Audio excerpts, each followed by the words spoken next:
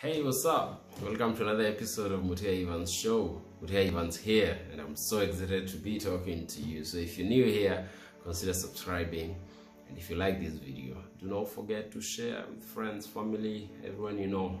Okay? Good. Thumbs up for the video to help me reach more people. Today we are going to talk about Charles Njonjo. If you like, you can also call him Sir Charles Njonjo, and I'll share with you, I'll tell you in a few why he got the title Sir while he was in Kenya. I'm from Kenya, born in Kenya anyway. So we unfortunately lost Njonjo 2 days ago.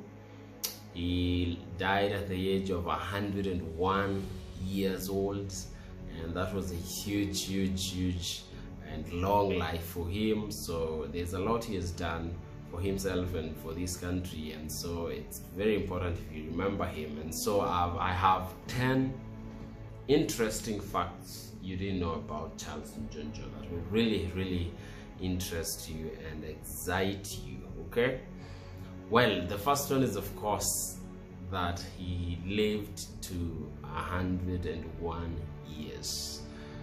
Not very many people achieve that age or get to that age of 100 years. In fact, most people don't even get to their 80th birthday. But for him, who was born on the 23rd day of January 1920, he was almost 102 years. In fact, he was a month or so to 102 years, and so he really had a long life. That's something probably you didn't know, but now you know.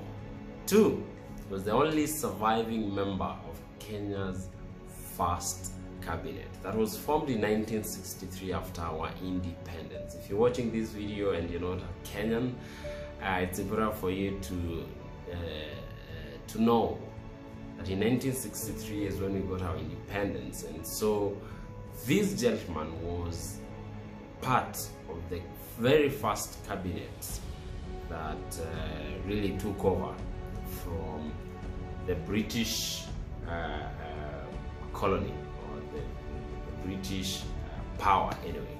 Number 3, he got married at 52 years, and that may explain the reason he has really lived to 102 years. Some people get married so early in life, and by the time they're 50, they are too old and they have done everything. But for him, he remained single, not married, until the age of 52. In fact, some people claim that it's the president who pushed him to get married. Even at 52, he wasn't ready to get married yet. But the president pushed him to get married, saying he was not ready to continue being advised by a bachelor. So he got married, and he lived all the way to 102 years. He's also been very vocal on why broke men should not be planning for marriages or getting married. Instead, they should be looking for ways to build wealth and become financially free and free of debt as well. So that's something else that is really exciting about Sir Charles Njonjo. At 52, you can imagine, 52 you're getting married. Number 4, he was the Kenya's first Attorney General between 1963 and 1979. That was a cool how many years? 9 minus 3, that's 16 years. For 16 years he was Kenya's Attorney General before he got into politics. Yes, probably one of the longest serving Attorney Generals in the history of our country. 5, he always wore 3-piece suits. They were his brand. Of course, comes with the lapel flower, the red lapel flower that he always had on his lapels, and that became his brand. They had to be 3-piece and pinstriped with the stripes, and so that became his brand, and that's one of the reasons why he got the title Sir, because he was ever looking smart and in those good suits that he only got from London, nowhere else. It's also rumored that most of those suits were only cleaned in London, only in London. So you'd have them flown to London for cleaning and then back. And that's why he was quite a gentleman, and people thought he deserved the title Sir. 6, he resigned from the Attorney General position to become an MP, something that most people never do, but he really wanted to serve the people. So he did, and he got the seat, and he served the people. Number 7, he supported Raila Amolo Odinga, who is expected to be vying for the presidency in the upcoming general elections in a few months. He has always been a supporter of Raila Odinga. He believes in him, he believes in his ideas, his ideology, his vision, and so he has always been very vocal on why Raila Amolo Odinga should be given a chance to also rule this country. And hopefully that wish of his will come to reality in the upcoming elections that we're expecting in a few months. Number 8, Charles Njonjo convinced Kenyatta, who was our founding president, founding father, our first president, to appoint Moi as the vice president.